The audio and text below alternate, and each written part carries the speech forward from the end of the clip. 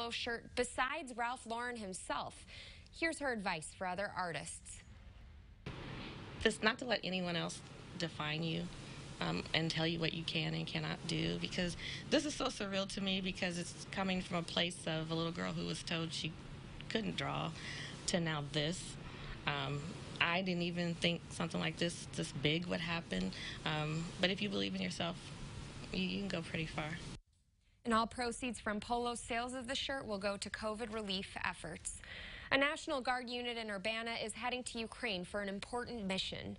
Nearly 165 soldiers will deploy soon, and they gathered for a mobilization ceremony earlier this afternoon.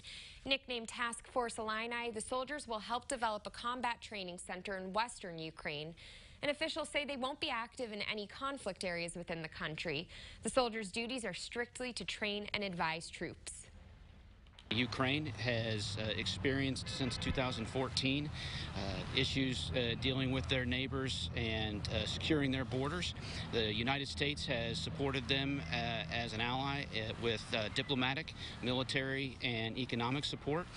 Officials say this mission comes at the request of the Ukrainian government.